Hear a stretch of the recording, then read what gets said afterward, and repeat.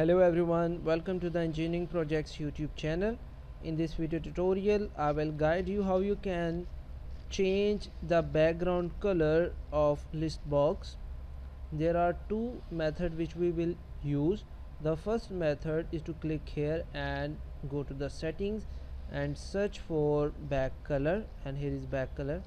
From this window you can search the background color for the list item. For example, I will say this, and when I will execute, so it will take a while, I think.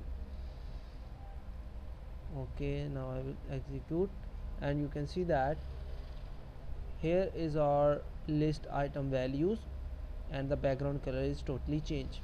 Or even that, you can change the background color from simple line of code, like here you can say that listbox1 dot back color is equal color dot, and here is the list of color which you can use. For example, this.